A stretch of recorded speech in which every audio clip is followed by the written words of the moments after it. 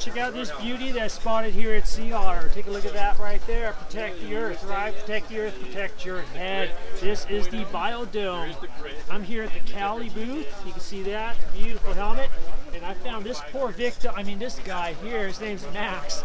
And he's gonna talk us through the Biodome and then this other creation that Kali's come up with. How you doing today, Max? Good, good. So this is the Kali Cascade. The visor is made out of recycled water bottles. Scoop water bottles out of the ocean, repurpose them into a visor.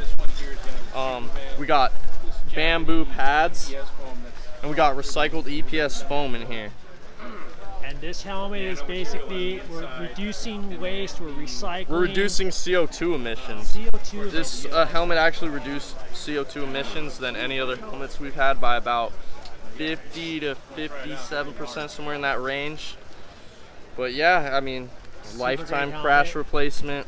And then flip it on the inside there, and we've got the LDL as well. Our low density layer Racin. So let's see here. There we go. Check that out right here. I love the sample. Yeah, these guys are going to stop your linear and rotational forces. So that's going to dissipate the energy before it gets to the EPS and gets to your head. And we're all about putting softer stuff next to your head so we can cover that wide variety of low G to high G crashes. Okay, and then the other thing that happens here too is, and that's something that Kali's always had with all their helmets. So that it's about soft next to your skin, and yet still able to absorb the energy. So there we go. We're losing stuff. It's super windy here. It's a little windy. Today was like, yesterday was gorgeous. Today we're cold.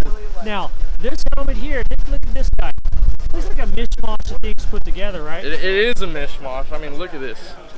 Right off the bat, you notice they're not alike. There's no two that are alike. So these were a limited run of helmets put together by helmet scraps. Yep. Same safety, same everything that Kali's known for, but they decided, hey, let's utilize what's wasted, right? Yeah, instead of throwing away the scraps that are on the floor, repurpose them, do something cool with them. We got, look at that EPS, crazy looking, isn't it?